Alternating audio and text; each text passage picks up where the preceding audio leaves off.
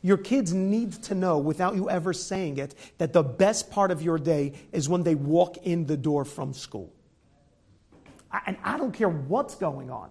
It doesn't make a difference if the sewage just backed up and there is human fecal matter floating across the floor. It doesn't make a difference. When your kids walk in, ho, ho, ho, who just walked into the door? One second. Who's just... home? That's it. You just have to learn. Oz, oh my God, I'm so happy to see you today. How was school? That was for a 10-year-old. The first one was for a 6-year-old. That's just the way that it goes. Talking to them. And they have to know that at that moment, your life is completely put on pause. And you run over and you give them a hug and you pick them up and you laugh with them and you ask them, how was your day? And they don't want to talk about it and they don't want to tell you anything. And you're like, okay, you don't have to tell Abba. It's okay. Did you beat up anybody today? Did you? And you just start making jokes with them. It's a happy home. Everything in the home is meant to feel so secure, so good, so alive. We try to leave their school and what happens over there outside as much as we can. You can ask them how their day was, but if it was a tough day, the same way you want to leave work. You come home, right? The husbands come home. And your wife was, so how was your day today? Like, I just, no, what? Like, just don't make me, can't you just, this is how it was. That's it. That's all I can muster. Like, well, you could talk to people and you could talk on the phone, right? Yes, I could. Because those are all the things I have to do. And you don't have to tell me about your day. Oh, for the love of Fig Newton. It's not that you don't want to talk about your day. It's simply that my day was my day.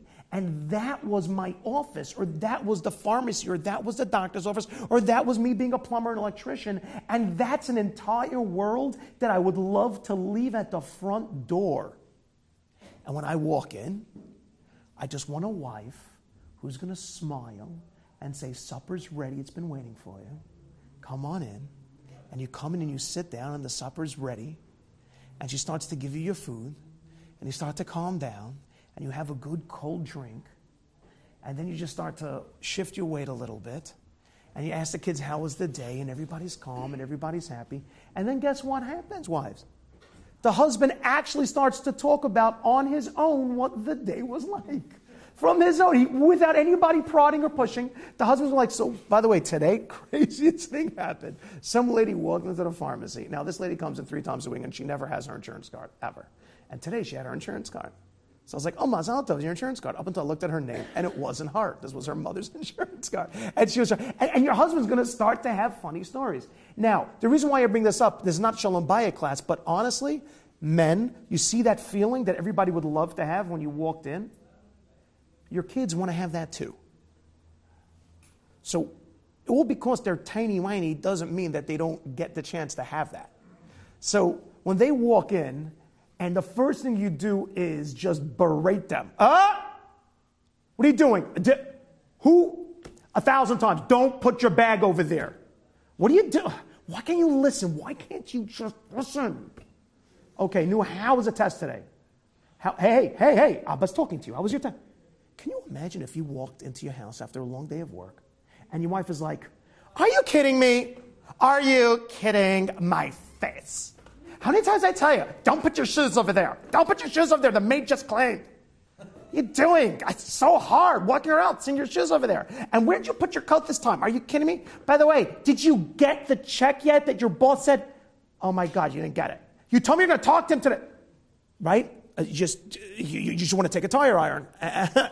And no, Chas v'shalom, right? Not to her face, to your own. He's just like, I just want to get this misery done with. And that's what, so your children deserve the same treatment. A happy home means they walk into a home that's thrilled to see them. Hooray! You throw them up in the air. You must be starving. Have a treat ready for them. Have a treat. Have something. You give them, kids come home, they are ravaged.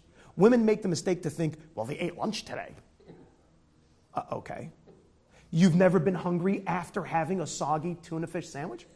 It's never happened? Is this something wondrous? What? After the soggy tuna fish sandwich, you still have cravings for food? How could that be?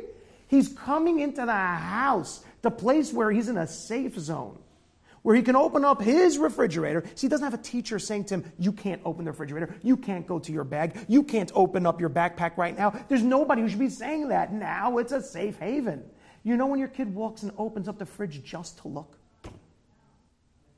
Oh, hey kiddo, what do you want to eat? It's just, he just wants to see that there's a world of options without a prison guard just, whoosh, he just wants that feeling. And there's nothing wrong with that feeling. Happy in the home. So no, you got to work on it. We all have to work on ourselves. You've just experienced another Torah class brought to you by TorahAnytime.com.